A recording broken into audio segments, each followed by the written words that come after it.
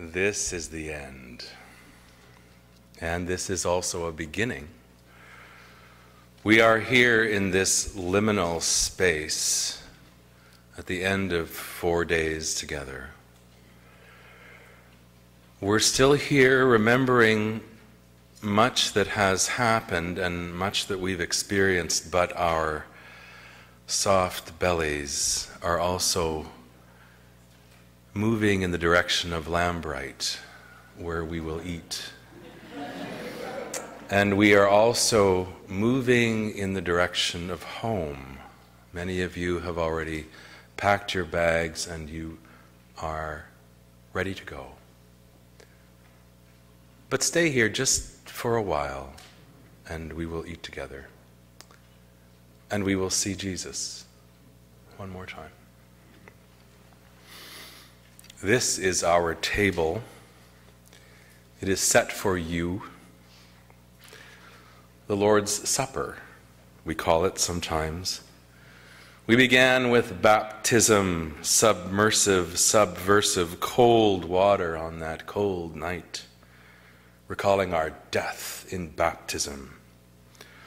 And you're right, Jamie, the water was sanctified because God met us there. We came out of the water to new life. And then the next morning we were down on our knees again at an altar call of all things.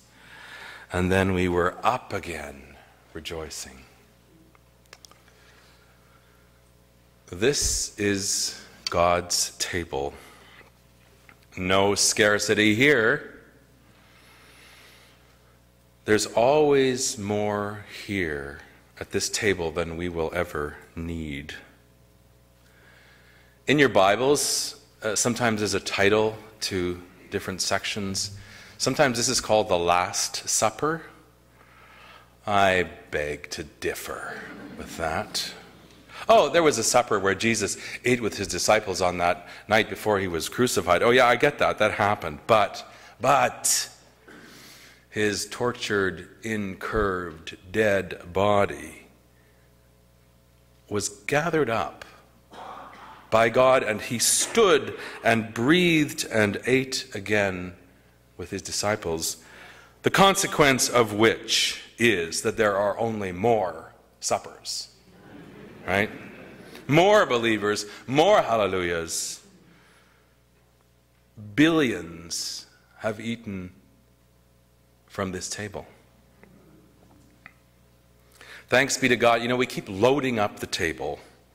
We keep eating and drinking, and then we load it up again. Thanks be to God. We are fed at this table, and there's no scarcity here. Not here. There was a woman who was bent over double, incurved. You can't see very well when you're incurved like that. You can't look at others in the eye. She is pulled into herself, contorted in this way for 18 years.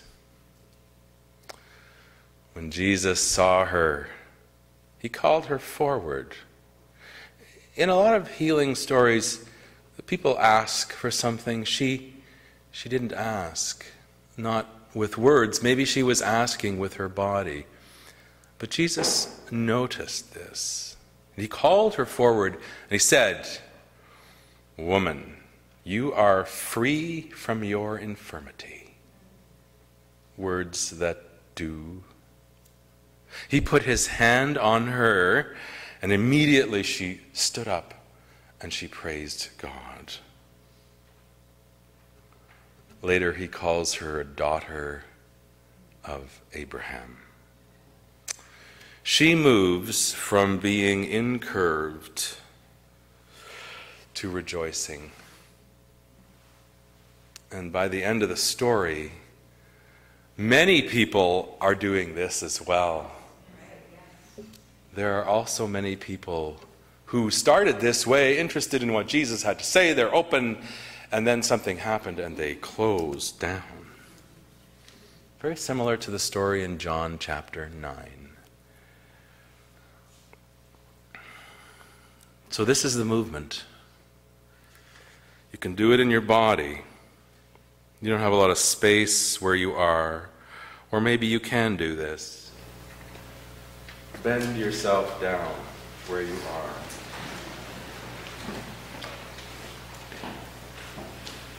This is the place of contortion for 18 years. This is the place where we can't help but only think of ourselves, where we can't properly communicate with others, but then immediately we are up. We are up, and we have been saved, and we are rejoicing. This is the movement of baptism. This is the movement of confession. This is the movement of the altar call.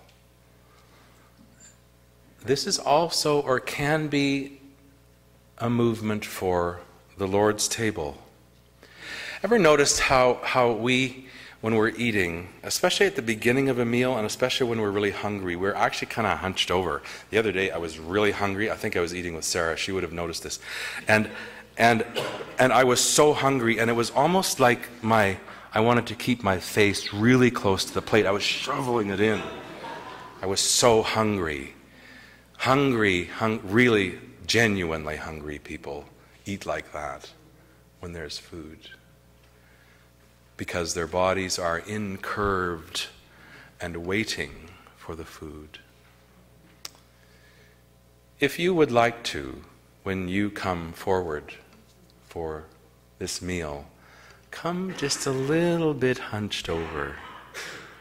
Come really wanting and desiring this in a place of being incurved and imperfect, but also beautiful. And then, once you have received the bread and the wine, do something like this. Hug somebody. Be open to a conversation, perhaps. This is the movement. Jesus said, "This is my body broken for you." Jesus said, "This is my blood shed for you."